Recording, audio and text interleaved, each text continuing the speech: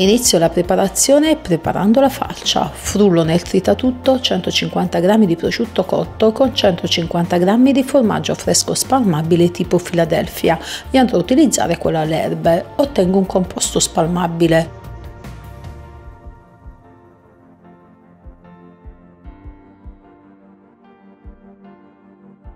Ho srotolato 2 rotoli di pasta sfoglia del formato rettangolare, spalmo in modo uniforme su tutta la superficie la falcia appena preparata.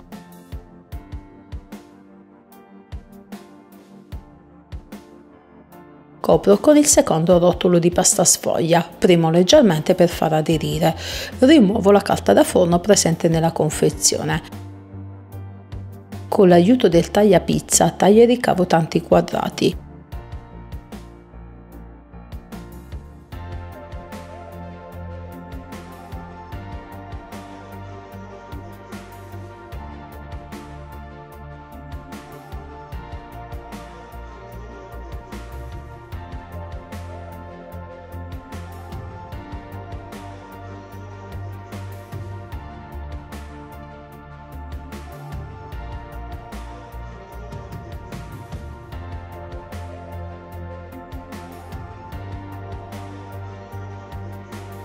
Con l'aiuto del fondo di un piccolo bicchierino premo e ottengo degli incavi.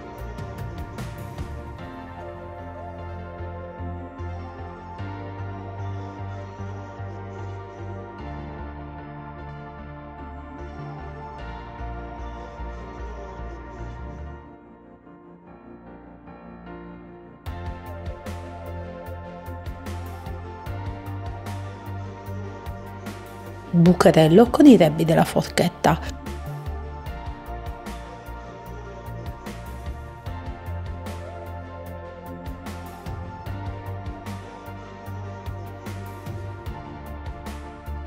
E ora taglio a fette sottili una zucchina, una patata e una cipolla rossa.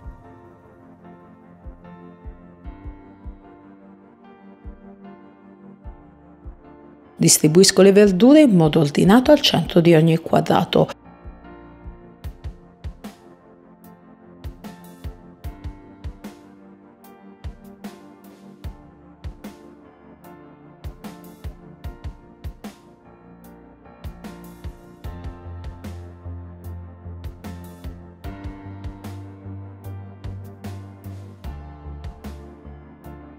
Insaporisco le verdure con un pizzico di sale e un filino di olio.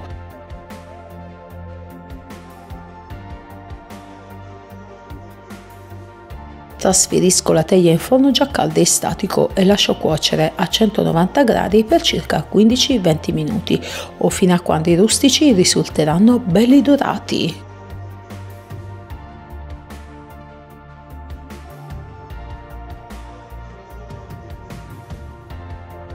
Ed ecco a voi miei carissimi amici, oggi vi lascio un'idea geniale, semplice e velocissima per preparare 100 antipasti di pasta sfoglia, misti e di tutti i tipi, perfetti per un antipasto, un aperitivo, magari per le prossime festività. Vedrete quanto è semplice preparare 100 antipasti senza stress.